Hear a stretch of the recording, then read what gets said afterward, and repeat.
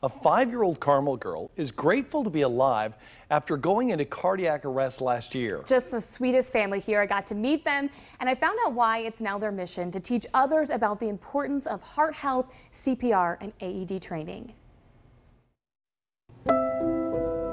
Every time we get to hug her, if you pause and think about it, it's a day by probability you weren't supposed to have.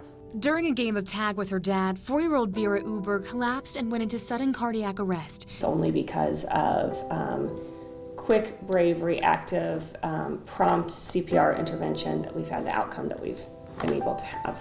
Vera survived and was diagnosed with a rare arrhythmia syndrome. Chances are her heart will someday stop beating again, and that's why her parents have made it their mission to equip the community with the life-saving skill of hands-on CPR and AED training. That is our commitment for CPR and AED education that best honors our journey. Early this year, the Uber family held a training session at Carmel High School. For us to get into school and get to share that and then teach over 5,000 students, you know, the importance of this story and the importance of early CPR, not to mention the staff, you're talking probably 6,000 people. Exactly 1 year after Vera went into cardiac arrest, more than 50 people gathered for a refresher course with the Carmel Fire Department.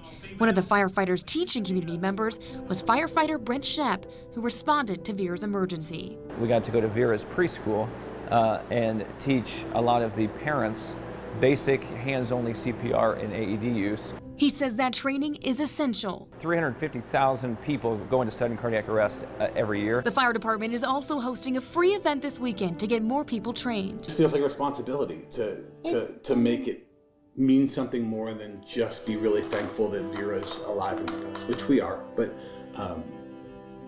it has a higher purpose of some sort, and again, this is the one we feel like we can impact.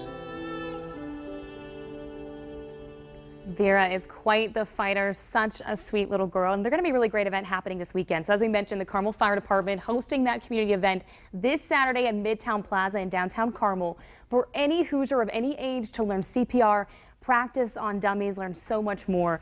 They're also going to be sharing a 10-minute video featuring Vera's story on the big screen there in big Midtown Plaza. That is just so wonderful to see them taking such a difficult time in their lives and turning it into a way to help others. Scott.